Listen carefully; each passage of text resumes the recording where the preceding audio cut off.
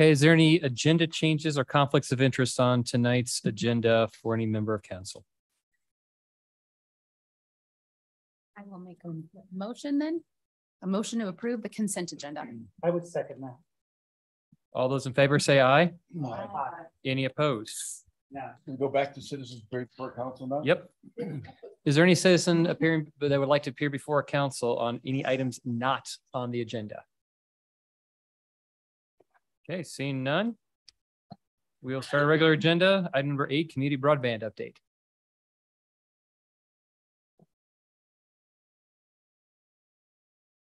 Yes, we don't know if there's any citizen comment.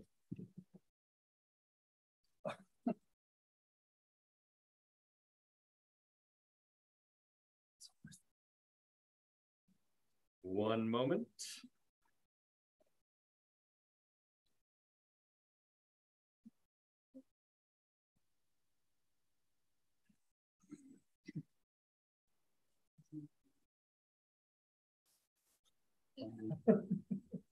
Good evening, council. We were going to do this once we were almost done, but we thought we'd just bring it in since it's budget season. We want to go over this. You'll see broadband budget here soon. And I will keep this as short as humanly possible.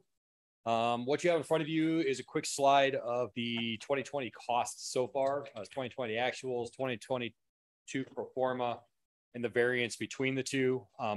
Right now, this is only through August. So we did do the first 8 months of the year. So if we can get those actuals, and then we took the pro forma and took it back to the same time frame, so you'd have relativity between the two.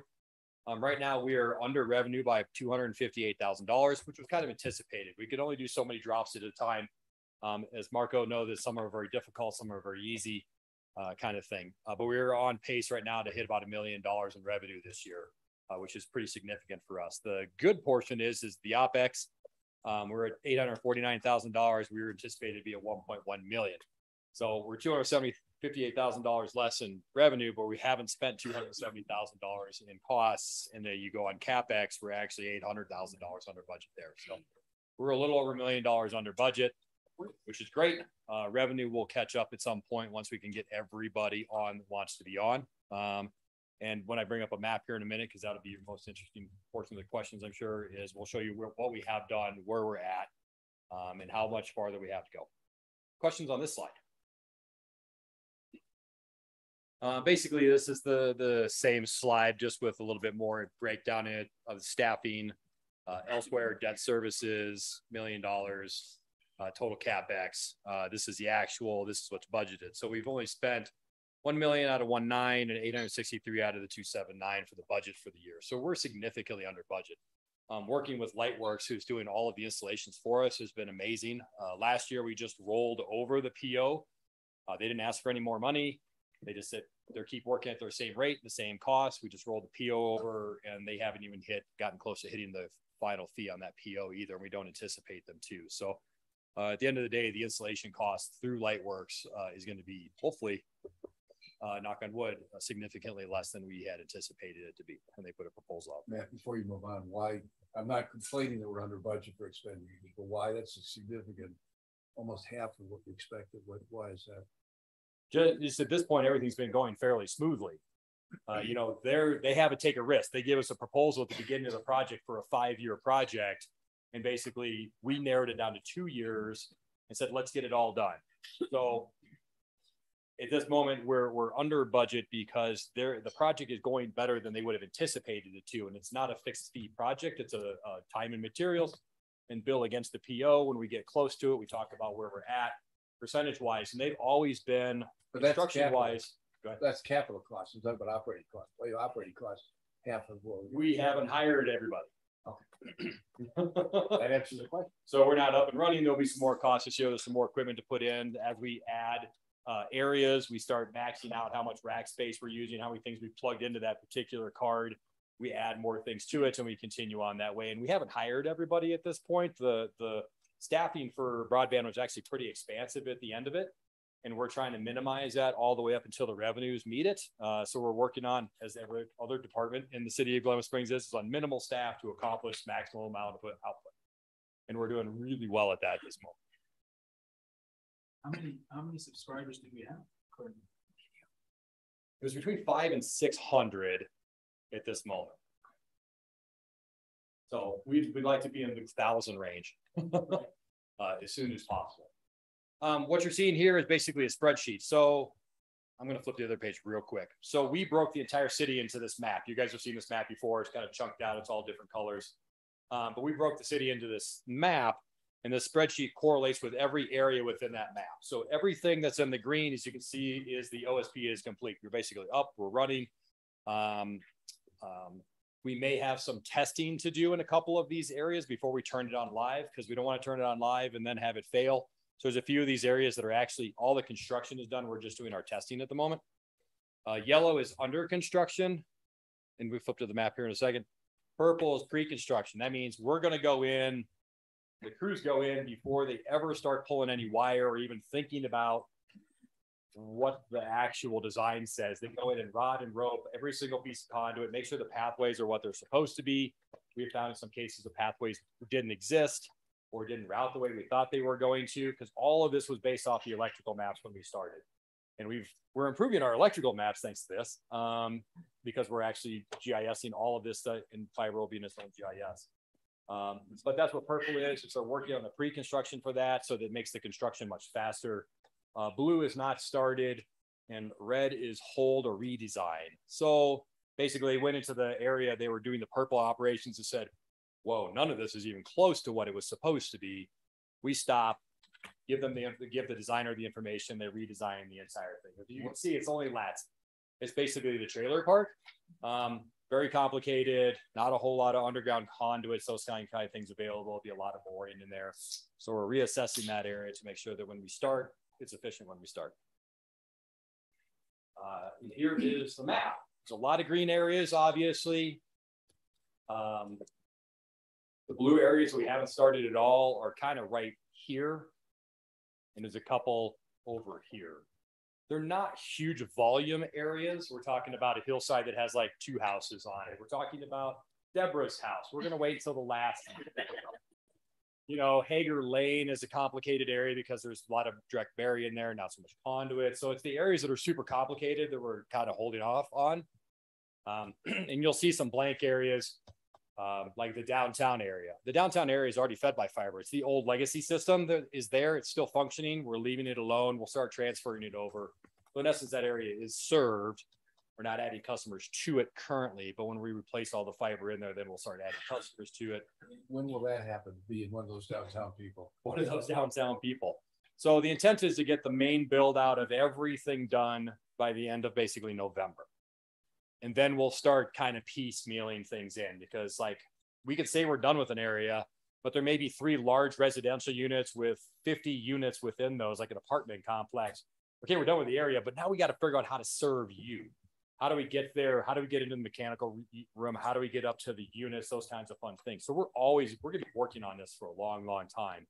But the main build out should be done by the end of November. We were shooting for the end of October.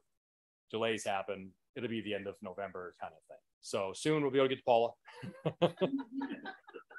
So I know it's always the question. It's not when are you going to get to my house is always the question. But at this point, we're looking at the end of November. And then we'll start piecemealing all those little things back in as we go.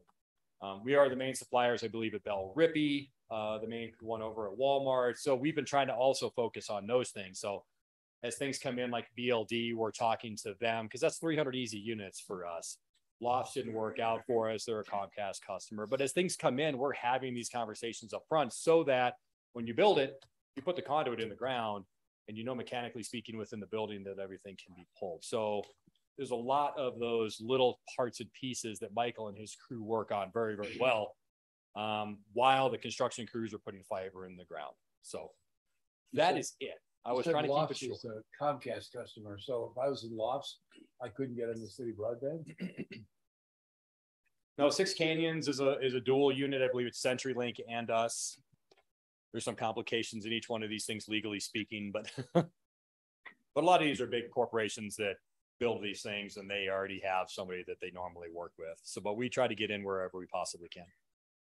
A quick question. I've heard some comments from people along Midland on the closer to the downtown area that have problems getting any kind of internet. Is this going to help them kind of resolve that problem? Yes. One of the people was like, I can't get anything absolutely from anybody. And so I was saying, well, city broadband's coming your way. Just hoping that. Yeah. And the nice thing is, you know, I don't understand it. I'm not going to point out any names. We have people that come in, or actually, sorry, let me take that. We have people that will pay other companies huge amounts of money to put a cable from point A to point B. And we already have those costs basically built in as an expendable cost that we'll get reimbursed later as people continue on with the service. And people still do it. But for somebody like that, they probably have Comcast or CenturyLink could be, but maybe they said it was going to be $2,000 to get the cable from point A to point B. And they're like, whoa, that's way too much. I think that's the benefit of CBN is we're going by basically everybody in town. And we figured out a way to put a box close enough to you that we can get you a service and we don't charge to do that service drop. So yes, it will help them for sure, I guess is the short answer to that. But I have watched a lot of dollars go out the door on even some commercial businesses. I'm like, we would have done that for free and it would have taken us 2 days, not 3 weeks. But it's a large commercial customer that every single one of their businesses has a certain user and they pay one bill. They don't want to have to pay CBN because it's a whole nother check. It's an interesting conversation. So are we able, like lofts or with Comcast, are we able to get into the lofts as well? So those residents have a choice? It's a private building. Private building. Yeah. We try everywhere. Okay. Any other questions? You will see a budget. I mean, we haven't done the budget for broadband yet. That has actually been put together, but you'll see the budget for 2023. Significantly less CapEx. Okay. All right. Good. Anybody from the? Go ahead. I have a question on are we where we want to be with employees, or are we having trouble hiring just like everything else right now? Honestly speaking, it seems if we put a broadband position out, they're graded pretty high for technical capabilities. So maybe they're a next grade up from an equivalent thing in the city. Mm-hmm. We haven't had an overly hard time hiring, other than the very highest position, which Michael is actually doing 2 different positions at this moment. Which he's got the capabilities of doing. He's got the time to do it. He's burning himself out pretty quick, but he's holding in there and we're going to get this done. But we do have a very high level position we tried to advertise for. We kind of, I'd say, dumbed it down a little bit and advertised it again. It was a year and a half or so. Basically, nobody qualified applied for it. Okay. And it's that not director's position, but it's the manager's position. So you need to know a lot of technical skills and a lot of software and a lot of how everything functions. And it's a tough market right now because it's a technical market currently. Right. So we're going to review that job description again and have some more conversations and probably try to put it back out in 2023 so that Michael's not doing just everything. Okay. The other question I had was, I think you mentioned numbers that hook up subscribers that we have. Where are we as far as projections, and how are we tracking with where we thought we'd be now? So we've actually taken the pro forma and kind of dropped it down a little bit. We were shooting for 40% infiltration. We dropped it down to about 30%, and we still function just fine. Okay. We're not paying back the loan as quickly, but it's still getting paid back at the end of the day. Those kinds of fun things are happening. But we brought it down to 30. And the last time I talked to Michael, we were like 19 or 20. Okay. So we're getting closer. And as we open up more of these areas, there'll be more people will be passing by. If we can get some of these bigger units on a unit contract, where the owner is actually paying for all of the units, it's not the tenants themselves. That's a good way to get a bulk dollar amount in, even if you have to lower your price just a slight amount. Because even if the unit's not occupied, they're still paying for it. Right. And if we don't do that, then we get none of them. Okay. Just like the law. So if we don't get in and get some of these good deals going. Okay. But those are very, very going to be very helpful for us here in the near future, hopefully. Are we still marketing? We do marketing spurts. Okay. And every time we do a marketing spurt, then we can't keep up with the amount of drops of the people hiring on. So then we stop a little bit and then we do it again and we catch back up, kind of thing. It's been working very, very well. Kaya and Michael have been doing a great job on that. And the results from it have been very, very encouraging. Great. That makes sense. Thanks. Word of Lynn. mouth is spectacular. Facebook, anybody wants to say something good, it'll be great. Any other questions? Matt, thank you very much. Yeah, no problem. Appreciate it. Exciting. All right, next up is Mind Springs. Mind Spring. That's what I said. I like Johnny Carson and remember the Ed McMahon. Ed McMahon was a graffiti. Oh, Mind Spring. Hello, everyone. My name is John Sheen. I'm the new CEO for Mind Springs Health, West Springs Hospital. So we're going to be bringing Elizabeth Tyson and the rest of our team in to talk a little bit about our operations for the new detox center that we're planning to open here in Glenwood. I just wanted to spend a minute and kind of open and introduce myself and first of all say that I know that Mind Springs has had some, we'll put it mildly, we've had some bad press recently. So I've been here about 45 days now. It's been a fulsome 45 days of getting to know everything that's going on and really getting a feel for all that's going on in this community. I had an opportunity to spend some time at Vail Valley Hospital and meeting with those folks about system of care issues and things that we're working on in terms of continuum of care and getting to know the community here. And obviously we've got a pretty robust outpatient site and we're planning a detox. And I just wanted to open it up to you all to ask me any questions you'd like to ask me about my background, anything you're interested in asking me as the new guy while we're waiting for the team to come on here. We were spent 6:50, so I think they're all scrambling to get on. So Hi, my name is Tony Hershey, and my other job, I work at the district attorney's office. So we deal with with Mind Springs a lot. Great. I know that you were being modest when you say that you had some bad press, but can you just talk while we're waiting a little bit about, I know you've worked with the counties, you've worked with DHS, you've worked with the courts and law enforcement. What are you doing to sort of right the ship, I guess would be a good phrase. I think the first thing that I've been doing to right the ship is really to understand what are the compliance issues and what are the details of it. It's one thing to have articles written. It's another thing to actually have to say, okay, what are we doing well? What are we doing not so well? And what are the real compliance issues that state agencies and funders and others of our constituency, and obviously our communities have perceptions that we need to work on. So I really tried to work through, we had a tri-agency audit that we recently completed a corrective action plan for, and that was accepted by all three of the agencies that conducted that. It was HCPF, CDPHE, and the newly formed BHA. And so we have a number of areas of compliance that we're specifically working on to improve on over the next 6 months, and we're being monitored by those three agencies. So the compliance piece is first, and making sure that we are doing everything the right way according to every contract and every standard externally that's required.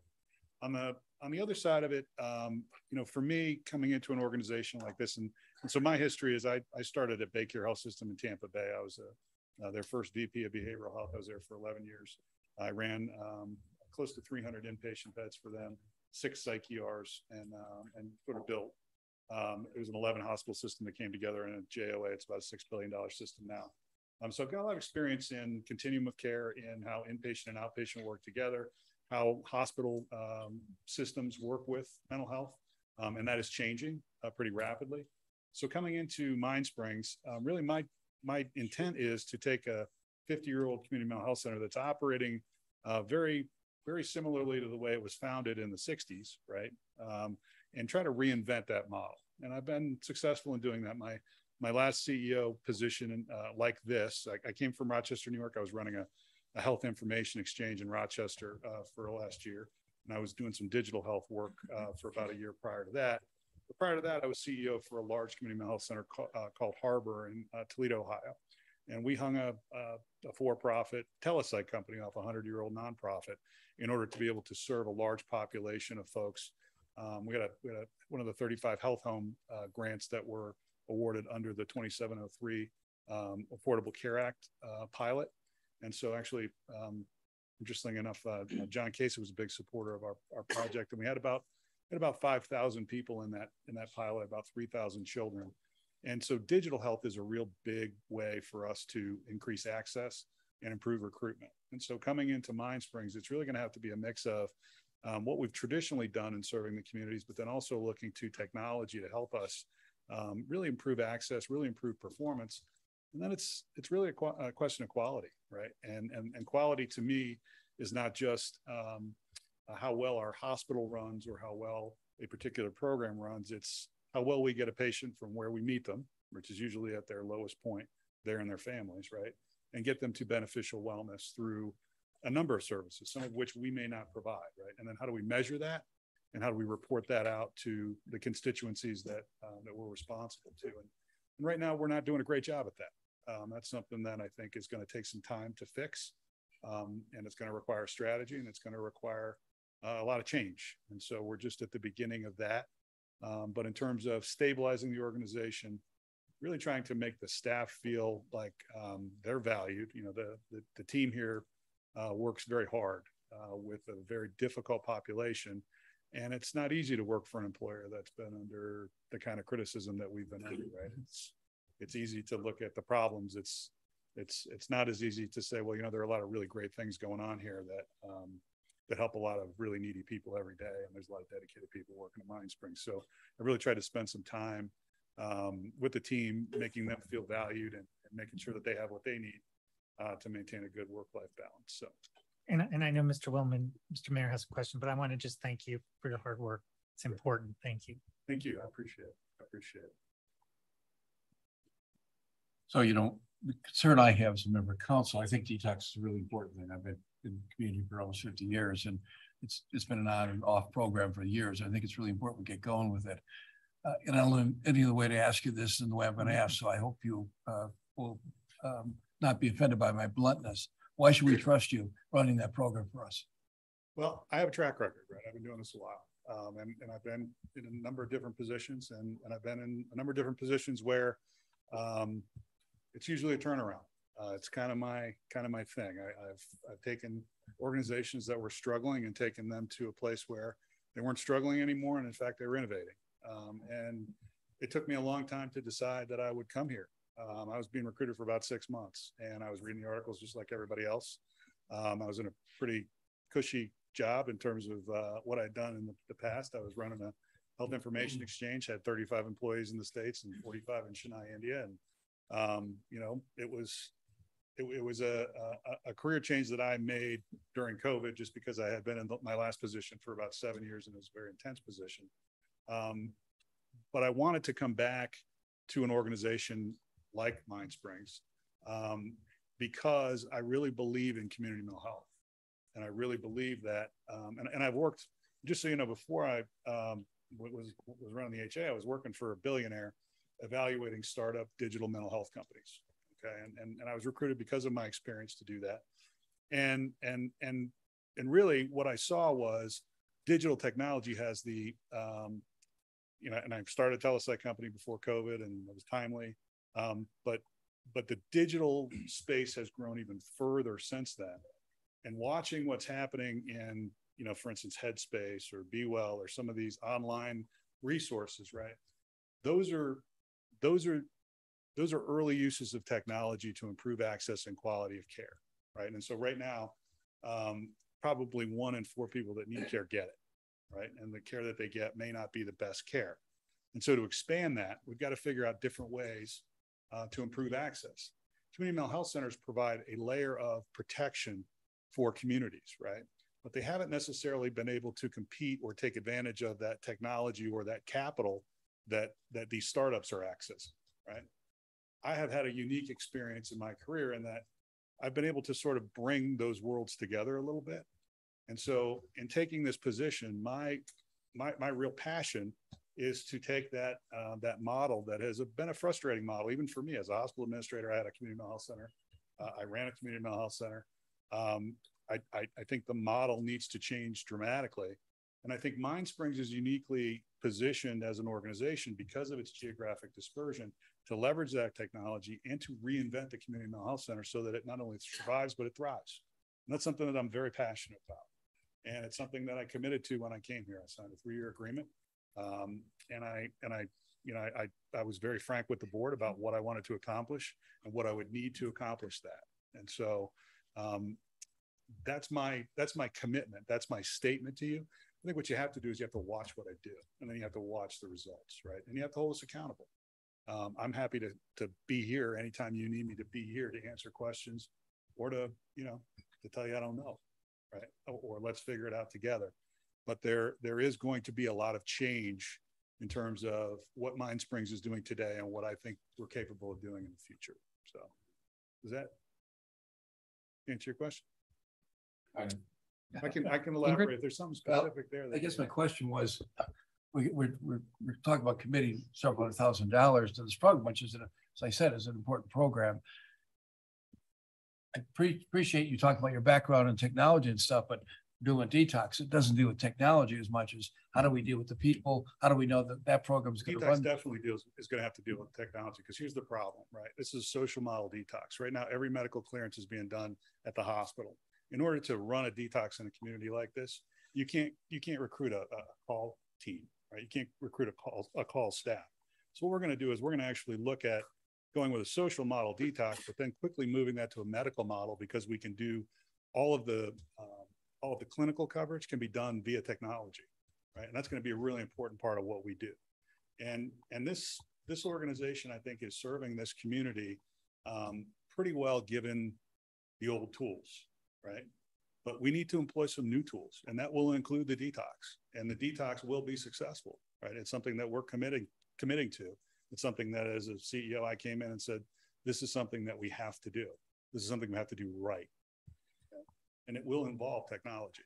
The idea that any part of healthcare today is not going to involve technology, particularly in a rural community, that's just the way it is today. So, and Frank. Excuse me, sir. If you need to speak, would you come up and speak to the? He's just telling them that they're on. The people are on. We're waiting for it here. Oh, I see. Okay, thanks. So you're good. You're good. So anyway, so that point. So for instance, a nurse practitioner right now, to recruit 3 nurse practitioners to cover that detox 24/7 to do medical detox would be almost impossible in this job environment, in terms of having to have someone move to this community. We have to recruit them. They'd have to live here. If I recruit a virtual staff of 3 nurse practitioners and I have RN staffing the detox, right? We've got all of a sudden a medical detox where we had a social model detox before, right? And that's part of the planning for Glenwood, and we're actually working on a project in Vail as well. So, does that make sense? Yeah. Okay. I think my question is, beyond just repairing your relationship with the communities that you serve, what's going to be your biggest challenge in making this a success? And then 2, what can we do to support you beyond just giving you a check? I think it's access to care. So I think it's understanding that every community is a community health alliance. And so all of the players in Glenwood are different than all of the players in Eagle and all of the players in Summit, right? And a lot of the criticism of Mind Springs has been that we really run things out of Grand Junction, and we're really not community focused, right? So a lot of what I've been trying to do is be present in every community and really start to understand the local politics of those communities and what the needs are, right? And then, you know, for instance, I know that there's a big need for children's care, right? For access for adolescents and children to receive mental health care. And so one of the early things that we've been doing is really starting to put numbers to what we think we would have to do to expand that access. And then we've got a recruitment plan in place where we've actually got 2 child psychiatrists right now that we're hopefully inking this week in new agreements, so that we can start to expand that access quickly. And then I think it's establishing a feedback loop with the community, right? So the dollars that you're giving us are being spent on things, right? And you have the right to say, well, what are those things doing for this community? How are we improving health, right? And I think that's going to be the crux of the conversation I'd like to start in every community. And what that'll look like specifically for Glenwood Springs, I think will be different than Grand Junction, and different than Eagle, and different than Summit, and different than Snowmass. So that's the intent, is really to try to have a community health alliance focus, so that we're not just doing everything the way we do it in Grand Junction, or this is just a satellite of what we do in Grand Junction. That should not be not only the way we're perceived, but it shouldn't be the way we operate. So does that make sense? Paula? Come on. It's good to see you here. It's good to see Mind Springs going through this transition. I've been involved in a lot of the detox conversations, especially on the funding side. And some of those conversations have revolved around, what support each community is going to provide and what the hospitals are going to provide. And when you look at this social to medical model transition, my understanding, and Roger, you might need to explain this to me as well, but the hospitals would be providing the medical as kind of an in-kind for their contribution as part of it. And is there an arrangement kind of going on when you look at that transition in the future of going from social to medical? Or I think it's a question of, one of the interesting things about the conversation in this community is, in every other community, the hospitals do not want to do the medical clearances. The hospital here does not seem to be as concerned about that. My concern about that conversation, and I brought that up, is when you open a detox, right, you're going to get people in cabs from all kinds of, you may get people in cabs coming from Denver. Okay. That's how bad the capacity is right now.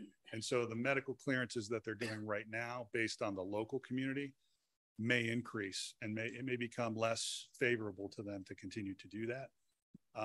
So as a standard across all of our operations, I want the ability for us to be able to do medical clearance on site, so that we don't have to send someone away from our front door to the hospital and then have to be brought back in order for us to treat them, right? And right now, that's the way the model will work to begin, right? Right. But as we evolve it, I feel really strongly strategically that we have to look at our own clinical coverage and our own medical clearance, just because I think the volume is going to increase pretty rapidly, not just for the people that live in this community, but again, I think there's going to be a real need regionally for the service. So that's the reason that I'm trying to anticipate that need.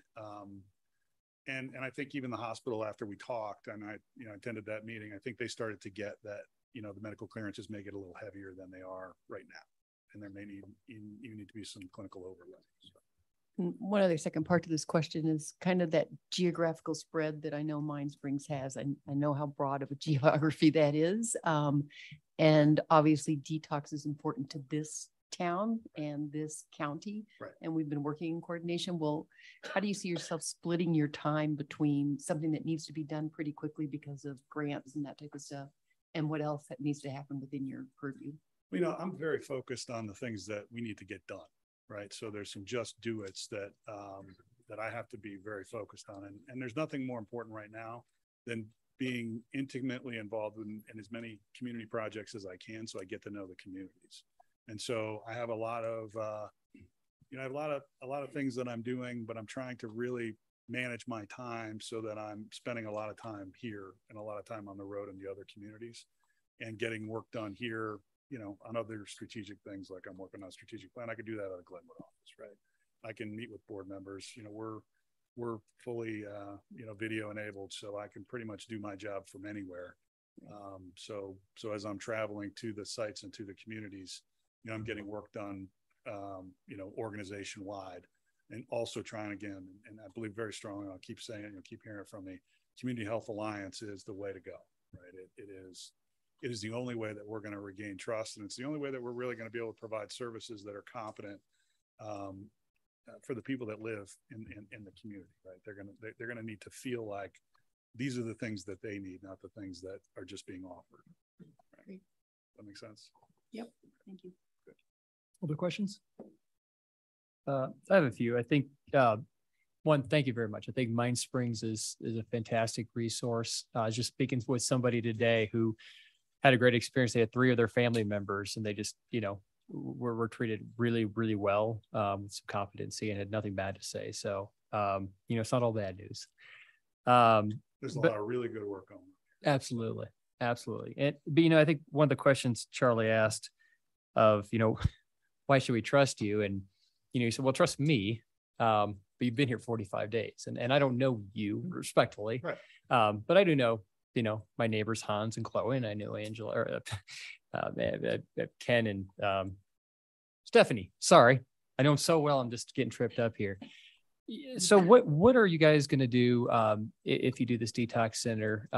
Will the detox center be, one of the criticisms was your financials were so kind of convoluted across your whole organization that it was tough to cost segregate out. Will the detox center have its own cost segregation so we can see where our money's going, who's being treated, not necessarily who's being treated, but we need to be able to see that. And will we have an audit in the MOU ability to come in at any time to see where the taxpayers' money is going? Yes, I don't see any issue with that. And I actually think there's some misunderstanding in terms of the way that was presented in the press. But I think in any program, we're able to dive on specific costs, specific funding, specific outcomes. So I have no issue at all.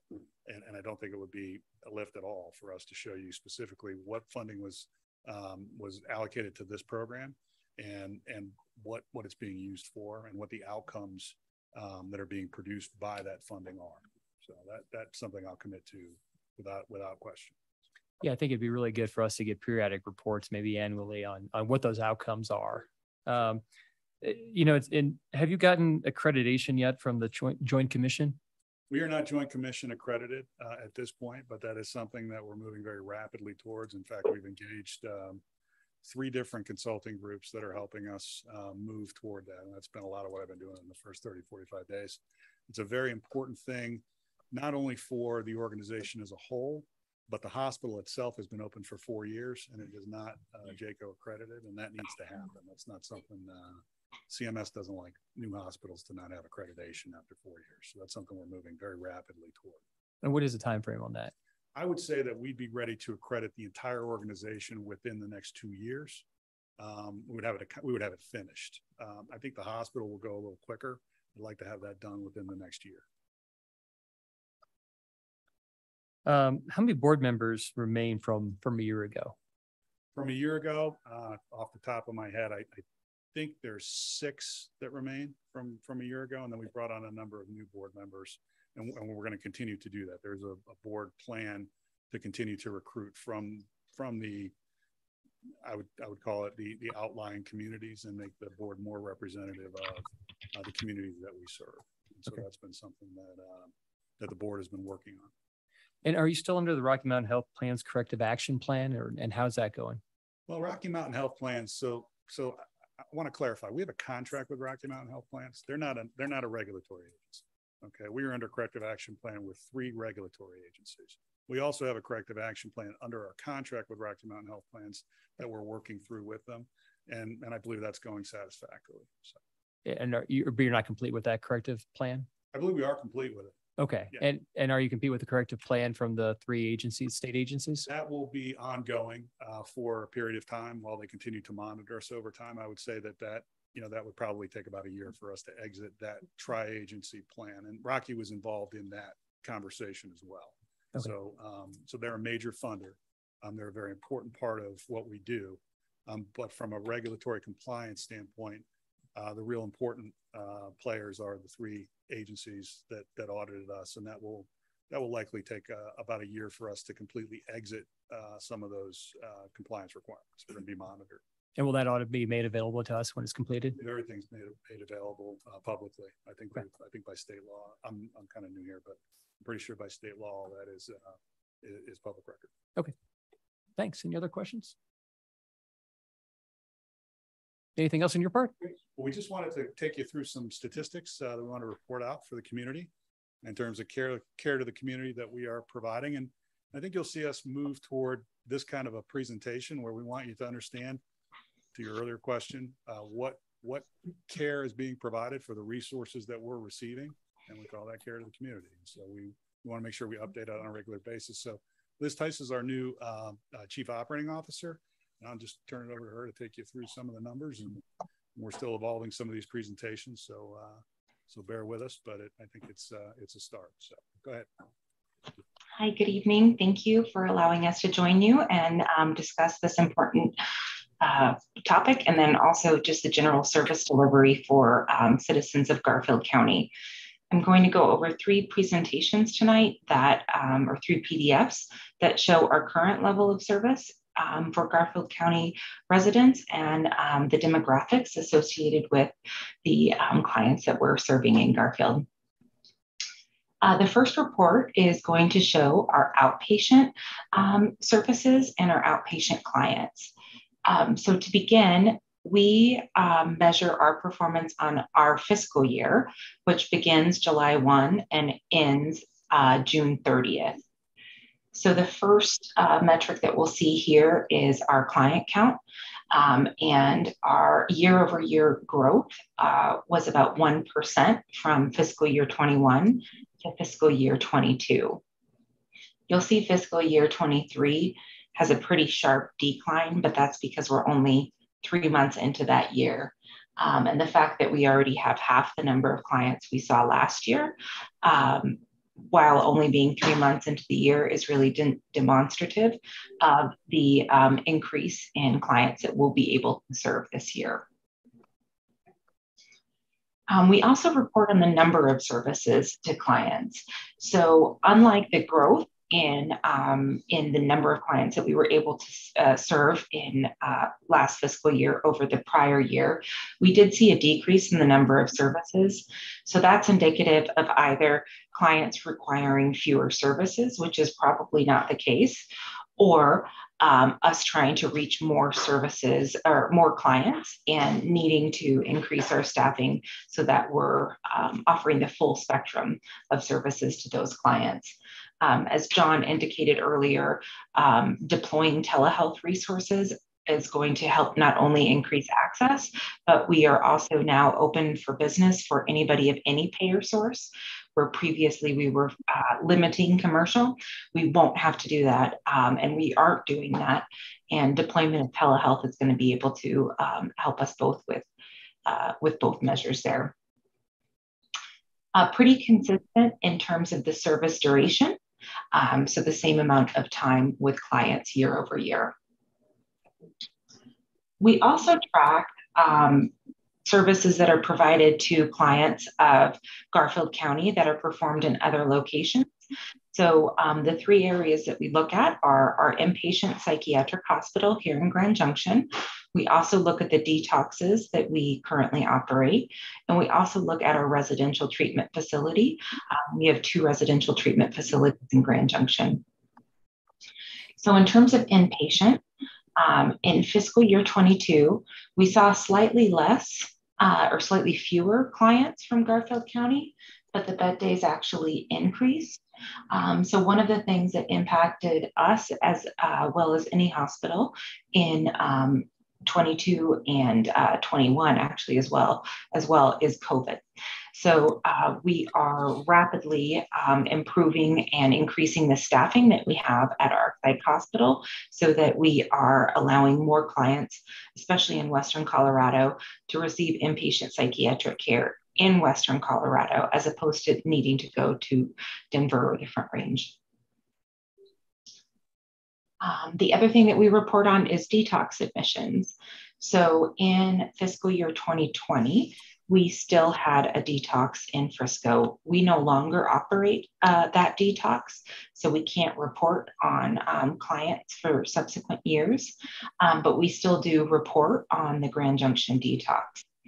So in fiscal year 22, we had about 56 clients from Garfield County that went to our detox in Grand Junction, and that amounted to 144 distinct bed days.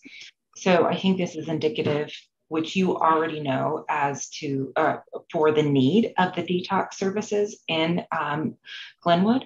And it also is indicative of something that John was talking about earlier, which is the regional draw of detoxes. So the services that will be provided greater than likely just Glenwood. We also have 2 residential substance abuse programs. The first is Women's Recovery Center.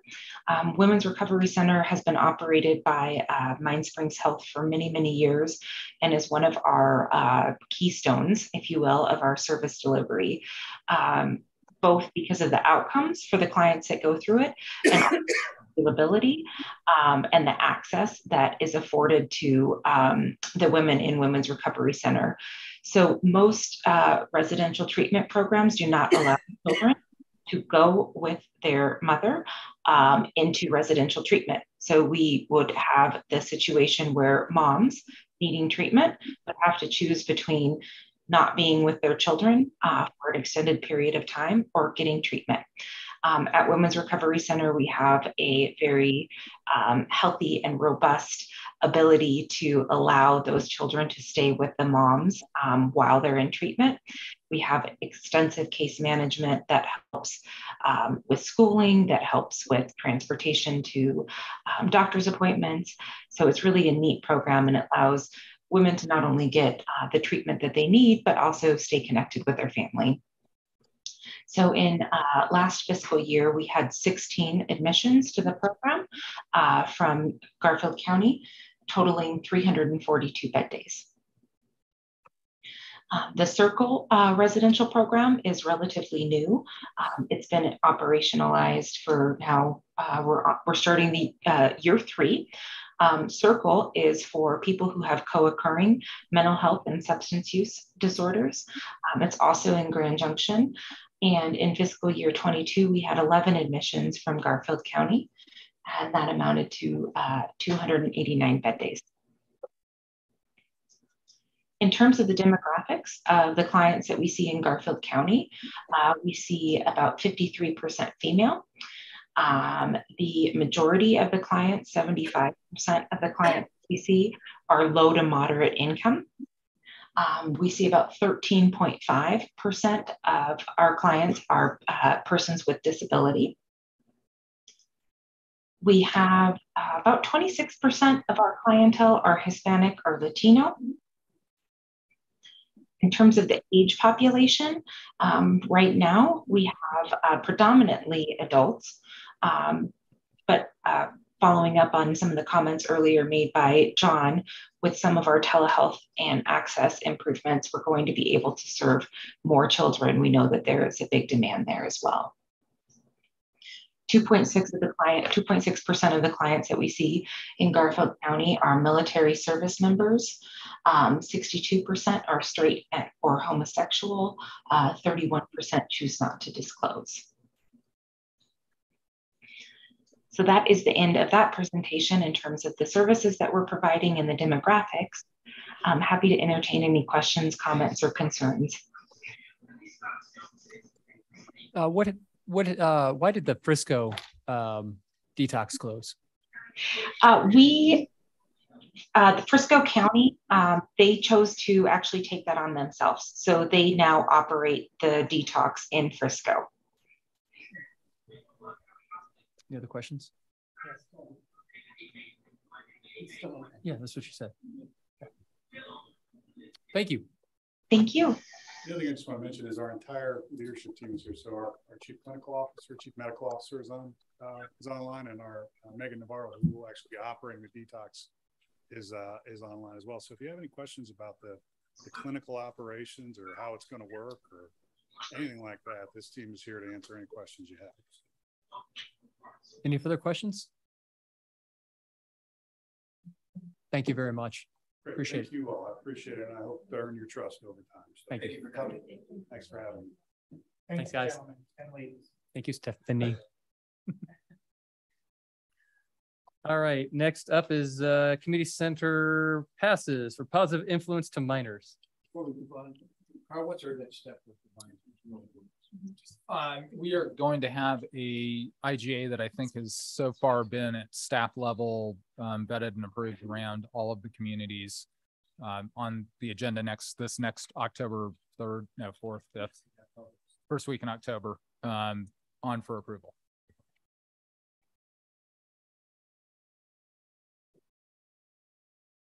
Evening, Council. Brian State, Parks and Recreation Director. So we had, during our budget overview, talked a little bit about the Valley Marijuana Council Youth Pass program. That was part of a $100,000 given between Mind Springs for mental health programs and youth prevention programs, which was headed up by the community center. So Council wanted to hear a little more about the program and some possible uses, expansions and program ideas for the future, what that looks like, and talk a little bit about costs. So quick overview of the program. So far, year to date, this program services 6th through 12th grades. We've done spring break and summer break. We give out the passes during school out times. We've issued out 532 passes so far this year. And 10th graders had the most passes issued, but you see from that breakdown, it's fairly even across the board. Actually, sorry. Yep. Hold on. I always. Where you look at that, Brian, what's a pass? Is that a daily pass or is that an annual? Thank you. So it's a it's a special pass that allows the kids to get in for free, and we basically charge the pass at a discounted youth rate. My question is if a 10th grader gets it, is it for the full school year? Oh, sorry, thank you. Their pass is activated only during school out time, so during the breaks. Okay. So they can't come while school's in session. All right, thanks. And that limitation is mostly based off of funding. That's where we landed on the 25,000. So far this year to date, we've had 2,355 visits by the youth. 8th graders are the ones that use those passes the most. And like I said, those are only usable during the school out times.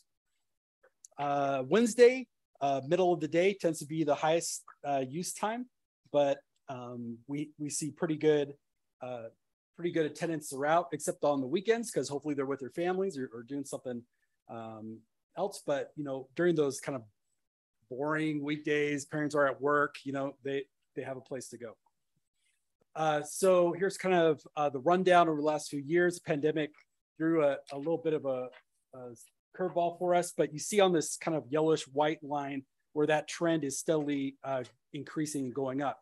So as we look at that trend line, we can forecast pretty easily. We were already forecasting this back in 2019, what we were seeing for growth. And keep in mind that we don't advertise these passes. We don't market them. We don't put anything out. It's just kind of word of mouth through the schools. So in 2022, we've spent about 21,000 of that 25 total. We will hit that with fall and half of winter break coming up. We're seeing a 28% increase of the passes issued year to year. So that's individual kids that have a pass that are able to use it. And we're projecting for next year about 680 passes will be issued out if that trend continues. At some point, I'm sure there's probably a ceiling, but we haven't seen that yet. 20% increase in the use of passes is what we're forecasting from that trend line. So we're expecting about 30,000 forecasted. That might be more than that. This year was higher than we were expecting. A lot of that is just people are back and comfortable coming to the community center again after the pandemic. So 30,000. So we asked for 75,000, and part of what that funding is going to go toward is to expand how many kids are coming out. So we are going to do a little bit of marketing carefully. Just we don't want it to blow up and have every youth in the community grab one, because that would not be sustainable for us. But we do want to, if it's going to be a benefit to kids, most of the kids that are aware of this and going after it are kids that need childcare services. They need a place to go. Counselors try to target kids where they would be of the most benefit. So we want to market that a little more out. Look at limited year-round passes, maybe for certain at-risk youth, letting them use the passes on times outside of the breaks. Targeted fitness classes, and we heard from our youth representative in the Parks and Recreation Commission that specifically all the girls in the high school really like to do fitness classes together, and they want a kind of a safe space where it's just females doing it. That is incredibly popular at the high school, and they've asked for more of that. And so we're going to work on providing that during those times for the girls that come out. We're looking at procuring a ninja aquatic course that is as awesome as it sounds. So this is a apparatus that hangs above the competition pool. And, you know, if you ever seen those, you know, American just things, that's what it is. It's also usable for adaptive programming, therapeutic recreation as well. TR programming and safe space support is something that we want to include with this as well. This is our first year of really diving in and reaching out to that underserved population, several different underserved populations, demographics.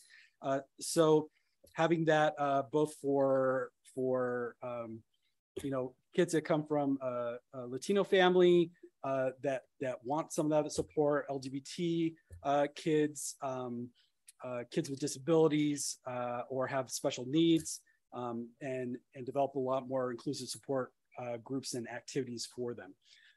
We'll also be expanding our game room, and which has been, we did that this last year and that was a big hit. So moving forward, what's possible with this program? One of the things we want to do is look at expanding access to all students year round. That's a big ask. You know, we're anticipating approximately for 600 students. What we're seeing about right now, as of today, that'd be about $175,000 a year.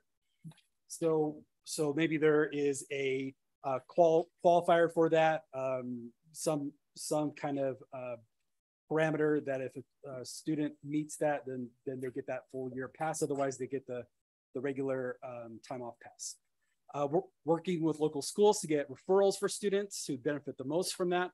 To do an annual membership, we had a young man that used his pass every single day. He was there all day. And the staff was so moved by this. We had some of our staff get together and they bought him an annual pass. You know, there are some kids that just really love being there. And there's also kids that I think need a place. And that's most telling when we close and we have to kind of scoot them along out the door. So looking at allowing the use of pass on early release Wednesdays and weekends is another way we can expand that use for them.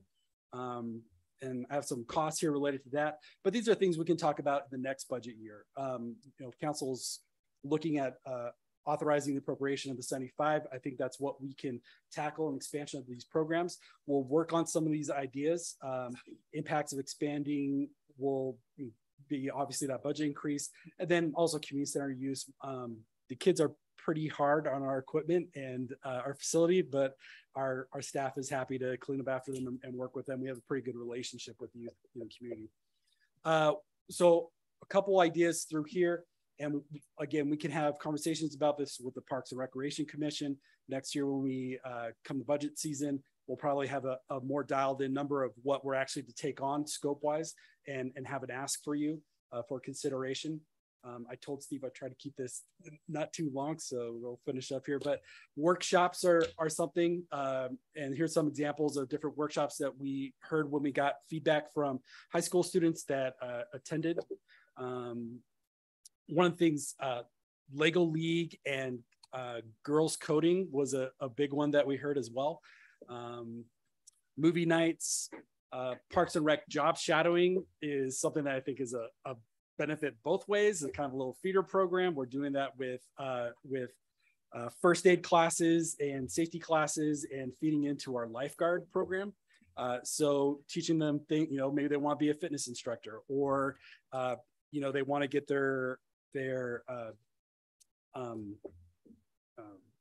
babysitter license, babysitter certification. That's not good. They have interest in arborists. I know my girls have somehow gone to green thumb pretty bad through school. So there's a lot of kids that are really interested in doing that, especially with the community garden right there. We can do programs with them.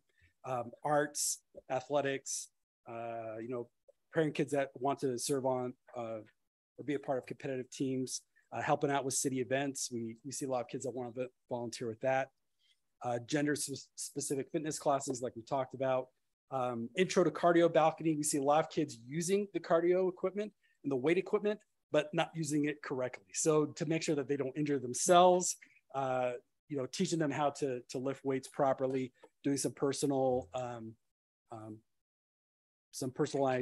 training for those, as well as doing group outings, skiing, snowboarding, working with Sunlight on that, mountain biking, paddle boarding. We have a kayak group that is doing trainings at the community center and our whitewater park, partnering with them to do some of those types of things, expanding athletics and different courses. And then support groups, I think, is the biggest one, which is really where this program started out with, is how do we help at-risk youth, those teens that are interested in mental health issues, school support, navigating through social experiences and identity, buddy connections, all those kind of things I think marry very well with what the priorities of the Valley Marijuana Council had for these proceeds. And then doing additional updates to our game room. That was such a big hit. They just about love the equipment to death. So we'll look at how to expand that and provide, you know, continue to provide a great place where the community center truly lives up to its name and provides a sense of community for the youth that we have here in Glenwood Springs. Paula. Any questions? Is the number of students who are Latino representative of the high school population? Like, is 30%? Yeah, I would say so. We don't really gather demographic information from the kids, but I mean, just, you know, if you go there on a Wednesday and see who's playing basketball or whatever, yeah, it's pretty representative of our population demographics. And is this might be a brand question, but is there outreach that might be directed toward those families just so that they're a little bit more aware of it? It just, yeah, and like I said, that's something that we're looking at, is how can we maybe do some specific marketing towards, you know, what might be underserved populations or families that, you know, like some of the challenges we're seeing, especially with Latino families, is that the parents are very hesitant to give their information. So they don't want to register for a class. They don't want to sign their kids up for a pass because they don't want to put their name and address on anything. You know, there's kind of this inherent cultural trepidation with government in general. And so you know, working with the high schools to develop that relationship with the kids so they know about the program and have them help us build that relationship with the parents and engage in that way. great. Thank you. Brian, thank you so much. I just love this program. I love that how you came up with the idea to spend, you know, to invest in our youth from the marijuana tax funds. I think it's great. So thank you so much for developing this. I love the ideas that you have. And like for the home life skills, I don't know how you staff all that, you know, especially with our staffing. So have you thought of like tapping into, you know, how do I say, vetted volunteers from the community, either from maybe the senior community or other communities that might want to. Yeah, I think there's some great partnerships that, you know, we currently have and are available through ARC, through Youth Zone, through Yampa. Great. And along with that, our staff are very passionate about youth, especially this age group that, you know, we don't normally recreate to, not because we don't want to, it's hard to engage them. Right. You know? Right. Older adults, great, you know, adults, little kids, but that population, which is going through probably the most difficult times of their life and need that sense of community and, you know, being able to socialize and recreate and have those good experiences and memories that are most vital are the hardest to get to. So all of my staff are more than happy to, you know, double up and jump into some of these things. Most of this list came from our staff just brainstorming, hey, I would love to do this with the kids. Oh, awesome. Whatever. Yeah, it's fantastic. Well, I'm excited to see how the 75,000 goes for 2023 and, you know, let us know what you need and other ideas to expand it. Absolutely. I just want to jump in. turned it off instead of on. I wanted to just say a couple of gratitudes. Amanda Madden is our youth representative on Parks and Rec Commission, and she's so engaging and creative and open to sharing fantastic ideas, and just really has a connection to obviously that age group. She's a student at GSHS. Brian, thank you. I mean, the energy and the patience you had in bringing, I mean, this group in general is just, I so appreciate it. And then last is just Christy Newton and her staff, because they are so welcoming and supportive to these kids, and they also clean up after them. So they just make sure that everyone knows how much we appreciate them. Thank you. That on the staff. They appreciate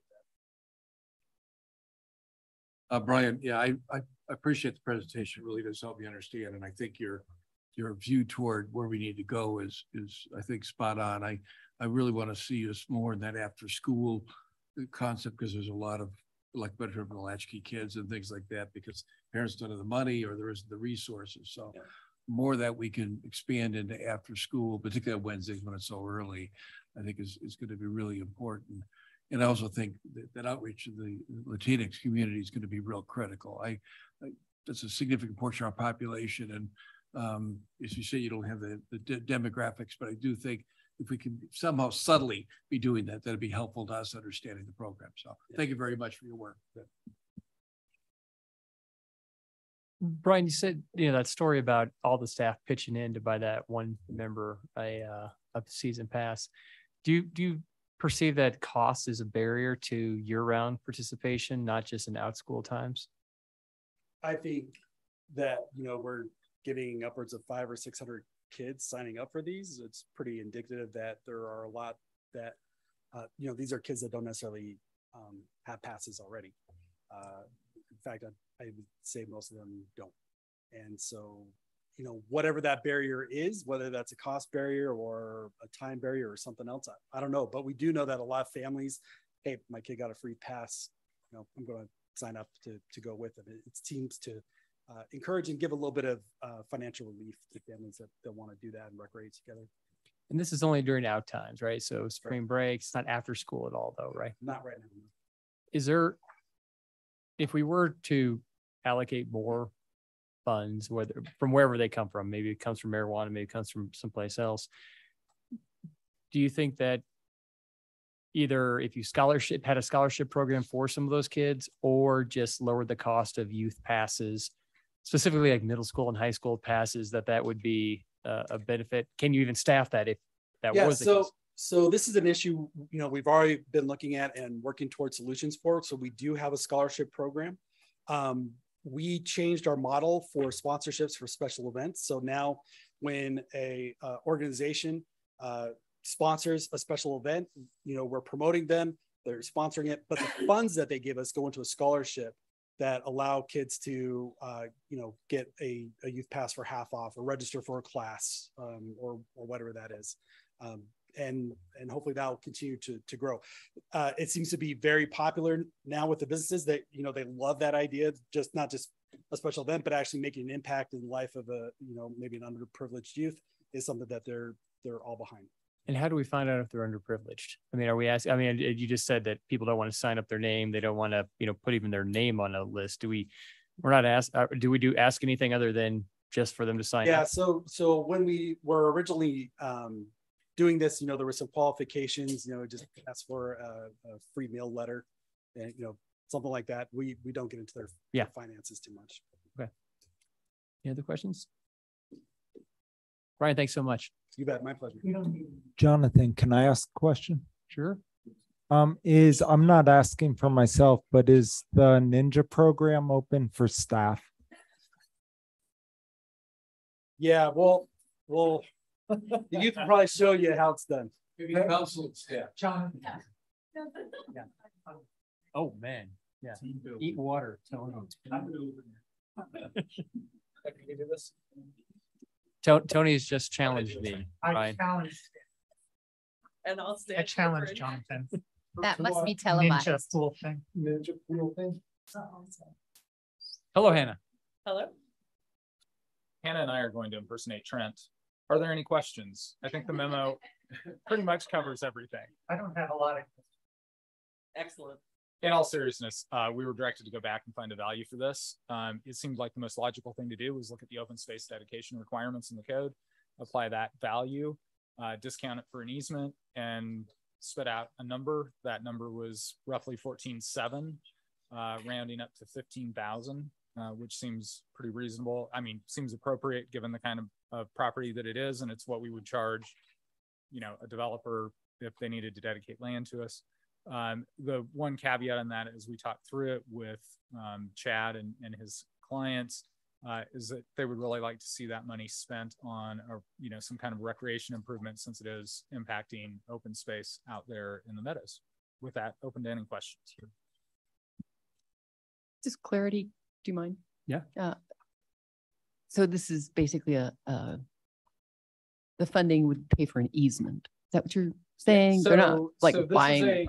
This is a subsurface geotech or geograded easement, soil nails essentially. There won't be any surface disturbance. You guys directed us at the last meeting to come back with a value. We hadn't put a value in the easement. So this is a subsurface easement that impacts the open space out at Meadows.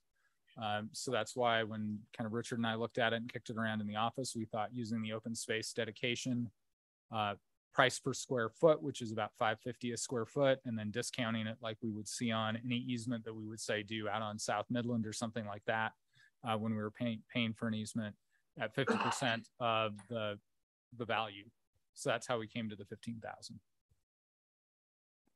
Other questions? Okay. You might have one other presentation that we I just had one quick question on the, and maybe I'm thinking about this wrong, so you can help me understand it a little better, but on the 50% valuation, I guess when you look at the site plan, the way that the road curves around, it's basically going right close to the property line. So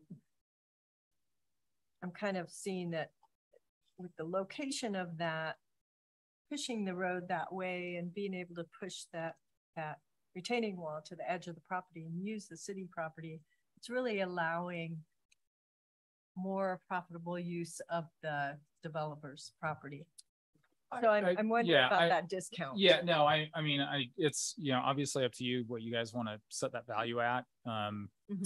I guess when I thought about it, I thought about like any other real estate transaction, which is what's the impact on the fee interest that I hold representing the owner, rather than necessarily the value or prospective value to the person wanting to get the easement. And so when I look at as the fee owner and the impact on that property, it's a subsurface easement. It's open space. Frankly, the likelihood of us developing on top of that is relatively low. It is, not exclusive. If somebody wanted to walk down onto that, they could. That's kind of where we came to on valuing an easement in terms of just straight up real estate principles, I guess you would say. Okay. You guys obviously can do whatever you want. All right, thanks. That could be dangerous. I was going to say, maybe I shouldn't have said that. But... Any other questions? Questions? No, I was going to make a motion. I'm going to open it up real quick to public comment. Is there anybody from the public who would like to speak? Seeing none, I'll bring it back. Actually, there is a motion on the table from the previous meeting. There was a motion to continue that Charlie had. So the motion was for 5%.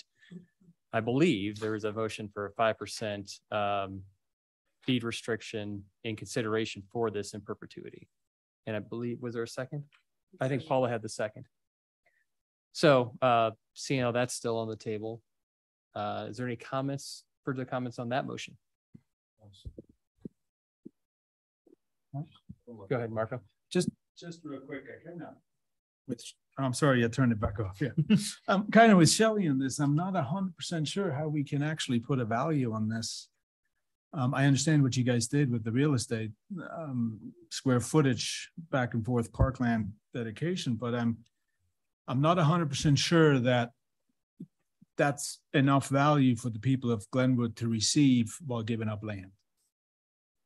Could you clarify what land you're giving up? The one we couldn't build on, even if we wanted to.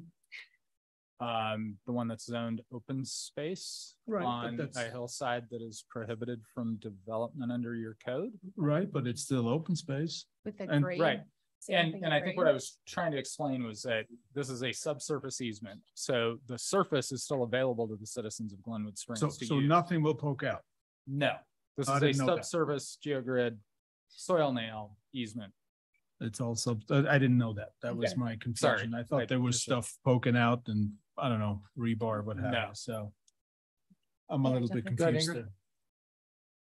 there. Initially, when we spoke about this, I mean, to be honest, this was the outcome that I wanted, because I do feel as though this being a subsurface easement with a property designation that we are not going to be able to develop above made it as though, to me, I can see that there needed to be some value, and I could appreciate initially I was going to be like, just take it because housing is a priority of this council.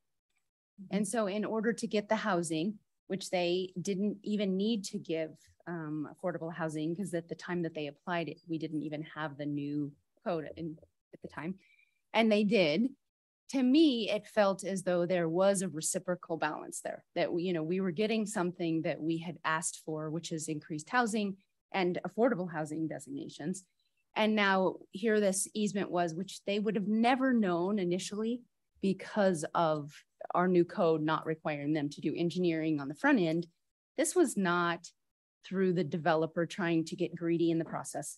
That their number of units didn't change, to my understanding, from the beginning to the end, but rather they just realized that in order to, especially those soil conditions, they realized that in order to build a safe and a road with longevity, they needed to have this easement to be able to do a subsurface, retaining wall. So for me to see that we would get some value from it, but it's significantly lower because really parkland, we cannot develop. And to my understanding, the grade on this would also prohibit us, even if we changed the designation, but I don't believe we have that. It's in our purview to change it. This feels very fair. And it's also being appropriated. I mean, at a very fair request that it be appropriated to some type of, Brian and his department's, benefit. What kind of, playground equipment can this be used for, or something like that? I see this as a very fair, moderate, in the middle solution to getting housing and also getting some money towards what the long-term goal of this land would be on the surface of this land. Go ahead, Charlie. Yeah, I just pull up the motion. The motion says Mayor moves, seconded by Councilor Stepp, for the BLD development to require 15 units that already been committed and approved, update to the existing code. I don't think that was the end of that motion. I think that's an incorrect statement of the motion. And I think probably had to clarify that for the record. Yeah, I actually think what the mayor did is, as everybody was exiting, you said 5% forever would be okay with me. No, I said that was part of the motion. If we go back to the tape, I wanted it in perpetuity. 15 units in perpetuity. That's what I remember. No, 15 units. 15 units in perpetuity. 15 We approved the units, minutes, not but 5%. I missed that until I reread it. Right. So. Right. So whether it's 15%, or I'm sorry, whether it's 5% or 15 units, I think same thing. Yeah. I think it's, I was just trying to get that. Yeah. I just wanted to clarify the motion. It unfortunately approved the minutes. I didn't think of it until I had to go back and look at the motion. I read it. I thought it seemed strange. And then when you said that, I knew we had the motion wrong in the minutes. So. Okay. Can you just clarify what the motion is for the record so that we're clear? My recollection of the motion was that the existing 15 units that was offered for a period, I believe, a temporary 5 years, 10 years, be extended in perpetuity. And that was the value exchange for this easement. Yep, that's my recollection of the motion. Chad, I have a quick question for you.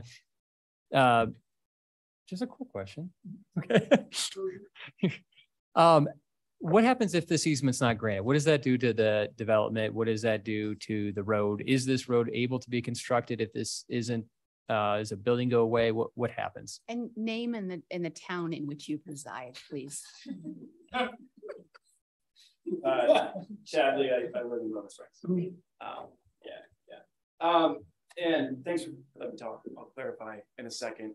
If you look at page in your staff report, just so everyone understands what we're asking for, it's 87 of the packet.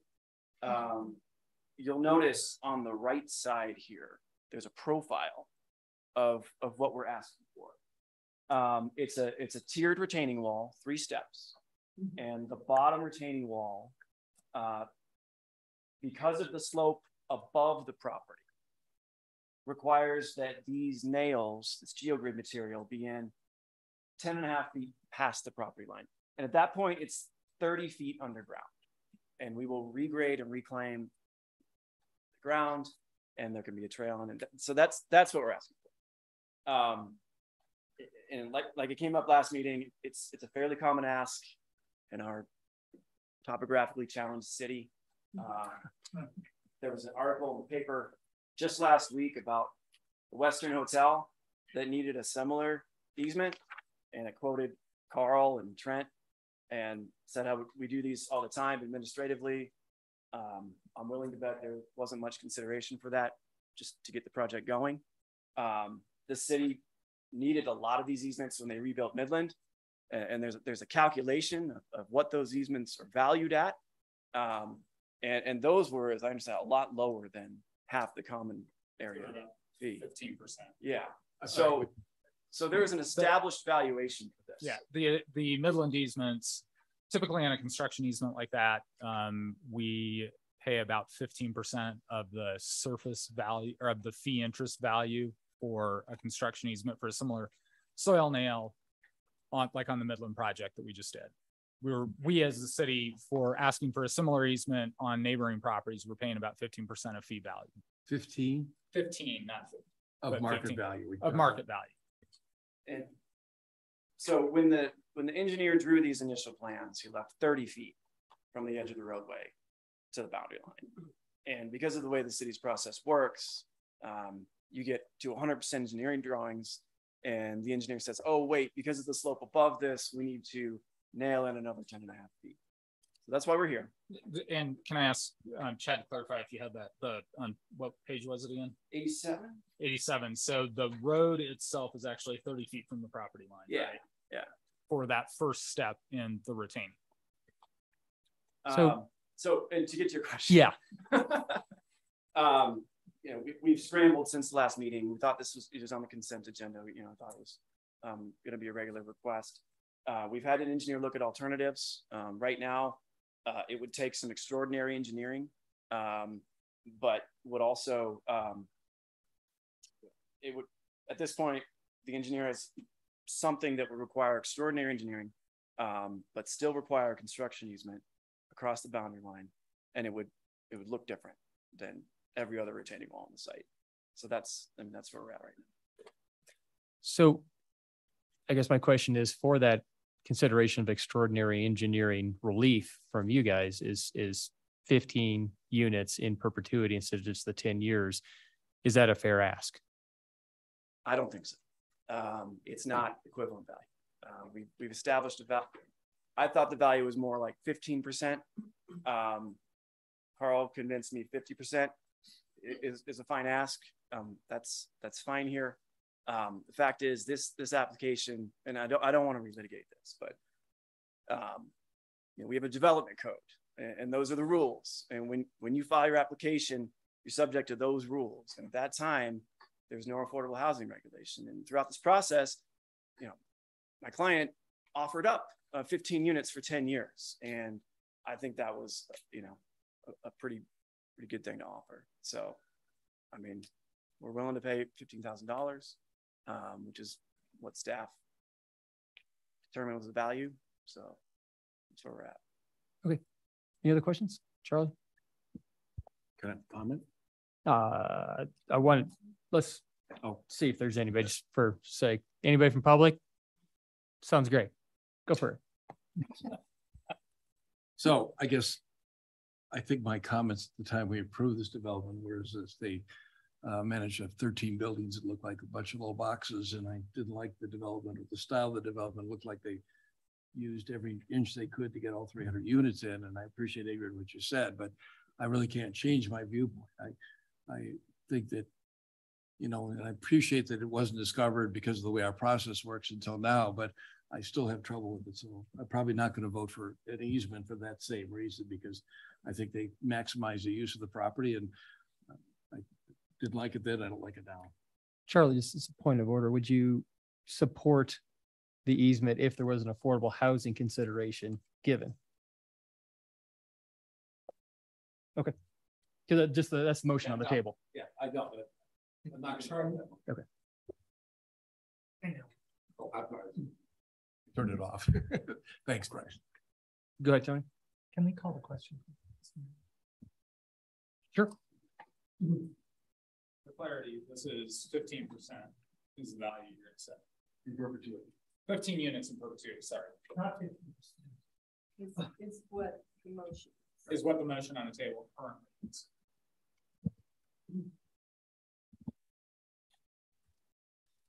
It's exciting, isn't it, Chad?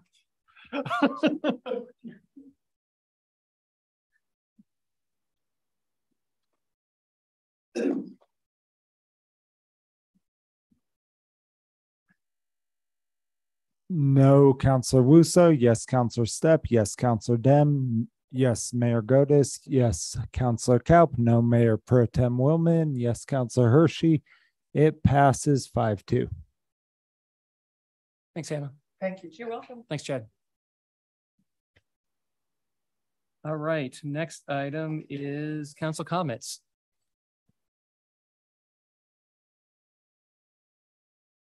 Mr. Mayor. Yes, sir. Mr. Willman has some comments. Yes, sir. Thanks. Yes, sir. Not Mr. Cash, Mr. Willman. Yes. Johnny Cash. Johnny Cash. Bring up 5. Just a couple of things. Had a Chamber of Commerce board meeting this week, and there was one about a month and a half ago, and there were two things going on. One is the part of Strawberry Days. You may have noticed they limited the Strawberry Queen competition. They decided instead to put money into the youth, and so there was a subcommittee which I'm a member. Let's talk about youth leadership. We're going to meet again tomorrow on scholarships. So maybe some would try to get more, as Ingrid mentioned about Amanda and the parks, more of the young people involved in local government boards and commissions. And I talked to Paul Freeman today about that, and they're very interested. The other thing is there was a presentation. Sorry, can I just real quick ask, what are you trying to get more youth? What are they trying to get more youth involved in? We're real early stage. I'll Okay. just let you know what's going on. Yeah, I don't cool. really have any details. Sorry. Yet.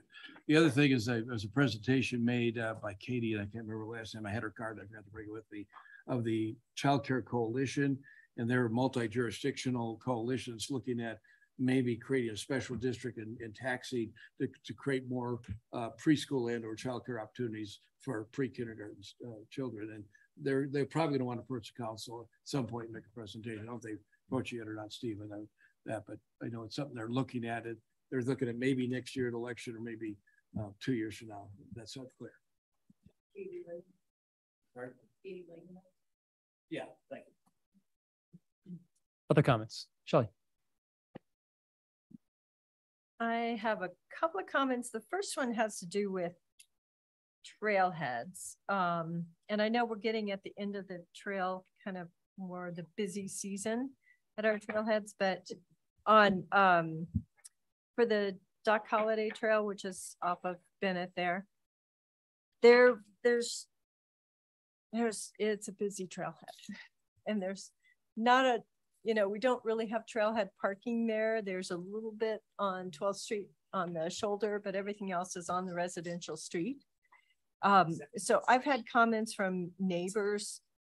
When you go up 13th Street, if you take a right, you're going to a cul-de-sac on Bennett. If you go straight, you're basically two driveways. There's a little old sign at the top of 13th and Bennett that is one of the historic Brown River Trail signs, and it has an arrow that says trailhead Stock Holiday Trailhead that way. Nobody sees it, so they get a lot of traffic up those driveways into that neighborhood there. They've put up their own cardboard sign that says not the trailhead here, but they would really appreciate a like street style traffic yellow sign that people can see that says, you know, not trailhead exit or trailhead half a block north, something like that, that would actually people would see and direct them that way. So that's my first one on the trails. The second one is I'd really like to see if we could consider having porta potty facilities at that trailhead for the summer next 2023, and then also possibly at the 9th Street trailhead for Red Mountain, you know, those two locations. That's fantastic. Yeah, there's just enough traffic there to really warrant it, and that's great. Otherwise, go to Shelley's house and use hers. Otherwise, they go or the front yard. So the other comment I had is I had a conversation with Dan Blankenship about RAFTA is really moving forward with expansion of bike share. It's part of their 2040 plan, but expanding bike share in 2023, 2024 to Carbondale and Glenwood respectively. So they're looking at getting an MOU signed for the different communities for WeCycle. And it's on a pretty quick schedule, primarily because of all the supply chain issues. Ordering docking stations and bikes and all that is a very long lead time. So they're looking at having to order in early 2023 for Glenwood to do it in 2024. So that means we might be on an accelerated schedule with council to kind of make a decision on that. And Dan asked me how we might work to get there. So I just wanted to get council's kind of head nod. And I talked to Ingrid about this today, is that it seems to me the best process might be to run it through the Transportation Commission and have them bring a recommendation on bike share in Glenwood back to this council, and possibly talk to FAB about where's the money going to come from long-term. RAFTA has secured grant funds that will pay for 50% for our first 3 years. But after that, the city will be picking up more of the tab, I believe. So I think the ask for us is how do we get there on whether or not this council is ready to say, yes, let's go forward with bike share. And it seems like a good process was to really ramp up education for our Transportation Commission and this council. So if that sounds good, I will pass that on to staff. And that's not a private company that usually does. WeCycle is a private company that contracts with RAFTA, and they've done the Aspen program in Basalt now. Christian, has the DDA looked a little bit at bike sharing? Do I remember that correctly, or do we had a presentation one time about it, but I haven't heard much since. It just might be something we'd want to talk to the DDA about, as far as, again, company funded, doing a lot of stuff, but maybe there would be something they could do. So I'll put them on the list too. Okay, thanks. Any other comments? Thanks, Shelley. Sure. Or Paul. This kind of is directed at staff as well, but I've had a couple of different neighborhood people reach out to me from different neighborhoods in my ward. And big picture is they wonder about traffic calming. And I have done some internal communication with staff on a particular neighborhood, but I'm almost wondering if in the next some kind of PR campaign on how much traffic calming budget there is, how do you apply for it, what kind of, just something that we can kind of get out into the public on how we do that, and when they can kind of come forward and request that kind of information. Because I'm kind of doing it as a one-off, but it does feel like the Transportation Committee does have this every year, and for the general public just to understand accessing that information and when they can do it for their neighborhood. And on that note, I had mentioned a couple of meetings ago about doing neighborhood meetings. And in particular, I'm again thinking of that Triumph Bell Rippey 4 point, I don't even know who it is anymore, is it's going to be opening its doors, I think, October, right? And feedback from, again, my ward is like, what's going on? When is that? What about the one-way street? How long is that going to happen? People just don't know because they aren't as immersed in these things as we are. So if we could have these neighborhood meetings or something along that line, that, you know, I don't mind handing out flyers or information or something that people can get together and ask their questions. That'd be great. Thanks. Must be an election coming up soon.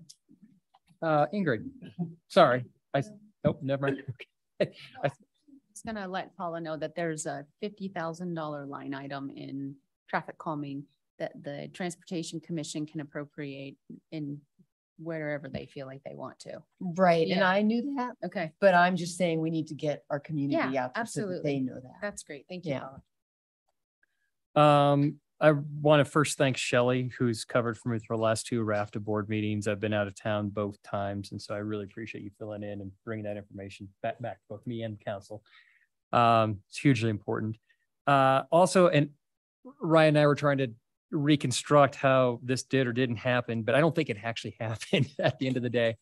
There is a, so the Thompson Divide, we're all familiar with Thompson Divide, this council, previous councils, I think every council we've had, Carl fact checked me, for the last 10 years has taken unanimous support of keeping Thompson Divide in the ranching, recreational, historical use, and not and opposing expansion into gas exploration. Right now, there's an administrative action. I'm sorry, there's a request for an administrative withdrawal by Senators Bennett and Hickenlooper of the Biden administration, and that withdrawal would be a 20-year timeout. It wouldn't be in permanent or perpetuity. But I got a call from the Wilderness Society today to see if we as a council would write a letter. And so when I say we, I don't have a letter, I don't have verbiage in front of us, but it just reaffirms our position that we want to keep Thompson Divide wild wilderness into the ranching, recreational hunting category that we've always affirmed in the past. And so if you would give me the ability to sign that letter on behalf of this council and maybe have Carl draft it, because there's a time, we don't have a, it's a 5 Thursdays, September. So it would be too late to get it in if we do it at our next meeting. So that's the only reason we don't have a draft in front of us. And your name wouldn't go on it, Tony. Is it acceptable for me to say from the council of Glenwood Springs, since that, well, that would be the vote. Would be from the council of Glenwood Plus my Springs. name's not on. Okay. Yeah, that's why I was using the council. Thanks. Would there be a motion for that? Also move. Second. Been moved by Councilor Kaup, seconded by Councilor Dane. I'm sorry, real quick question. So it would be not to allow any recreation or? Oh, no. Bring that down. Sorry. Oh, sorry. Wouldn't allow any recreation? No, I'm sorry. The use that it currently enjoys, which is ranching, recreation, hunting, climbing, biking, the whole, that is the continued use. The exclusion, the administrative withdrawal would be the gas leases. Okay. That would be withdrawn for 20 years. Been moved and seconded. Ryan, let's call the question. No, I want to comment. Oh, I'm sorry. I'm always a little hesitant to put my name on something that I have not actually read. So if you want to send it to all of us, and if we object to, you know, not having and moving forward, sorry, within a small amount of time, that's good with me. Yeah. Thank you. I appreciate it.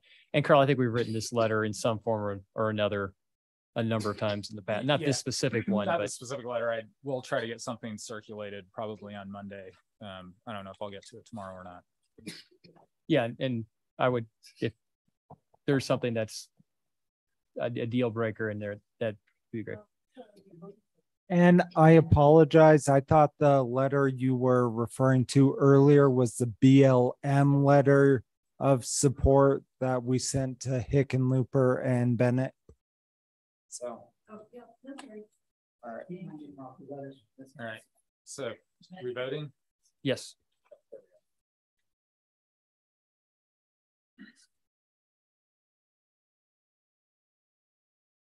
Yes, Councilor Wusso. Yes, Councilor Stepp. Yes, Councilor Dem. Yes, Mayor Godes. Yes, Councilor Kaup. Yes, Mayor Pro Tem Willman. Abstain, Councilor Hershey.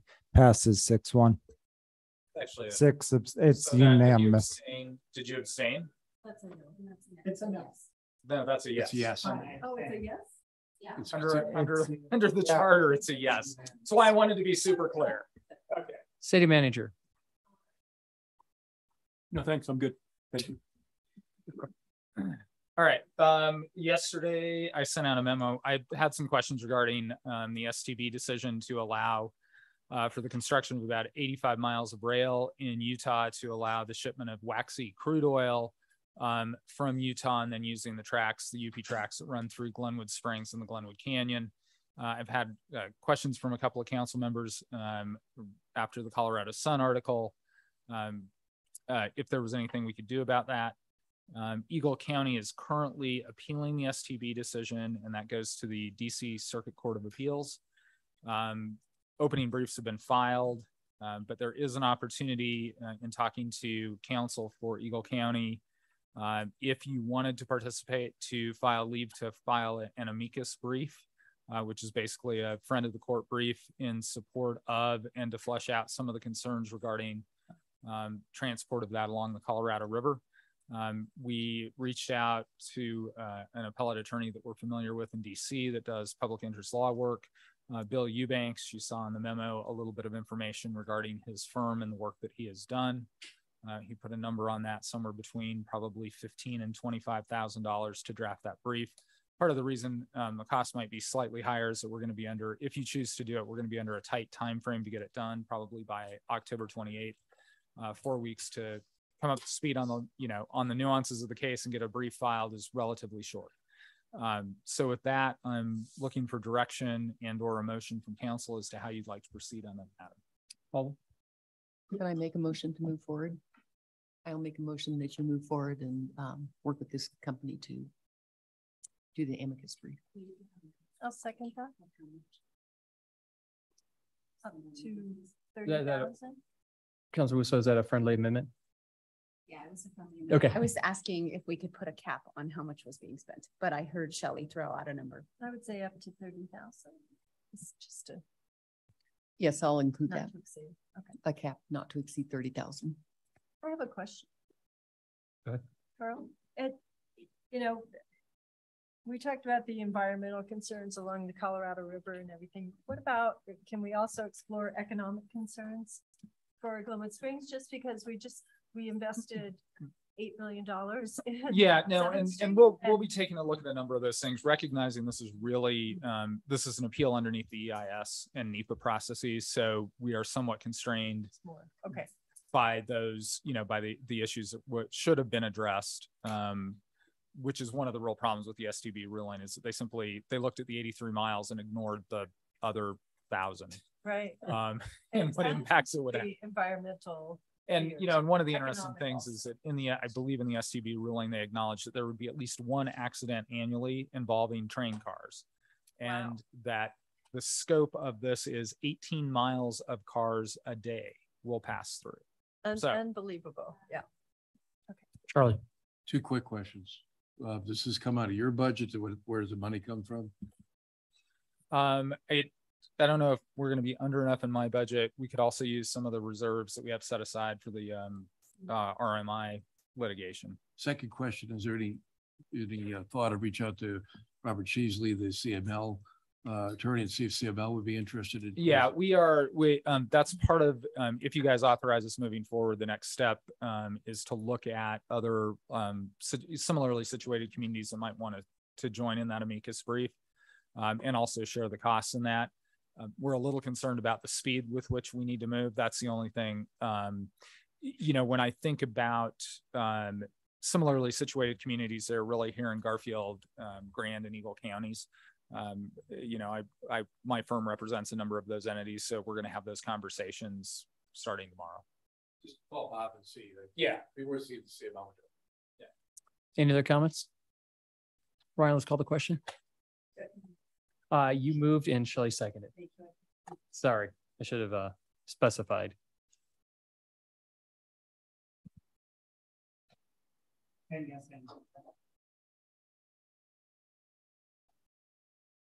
Yes, Councilor Russo. Yes, Councilor Stepp. Yes, Councilor Dem. Yes, Mayor Godis. Yes, Councilor Kaup. Yes, Mayor Pro Tem Willman. Abstain, Councilor Hershey. It's unanimous 7-0.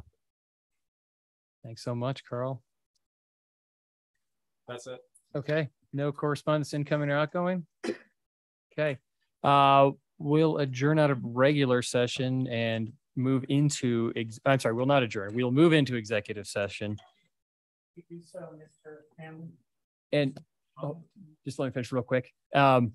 We will conclude the meeting at the end of the executive session. So anybody who's waiting, all you're going to have. Yes, you can. Yeah. And then we'll maybe take a 3-minute break so we clear the room and. Can we make the motion? I make the motion. Yeah.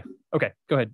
Mr. Mayor, I'd like to make a motion to, number one, adjourn at the conclusion of executive session, but number two, to go into executive session pursuant to Colorado Revised Statute 24-6402-4FI regarding personnel matters which no employee of the city of Glenwood Springs has requested be an open meeting, more specifically regarding the city manager search. Is there a second? Been moved by Councilor Hershey, second by Councilor Dane. All those in favor say aye. Aye. Any opposed? Motion carries unanimously.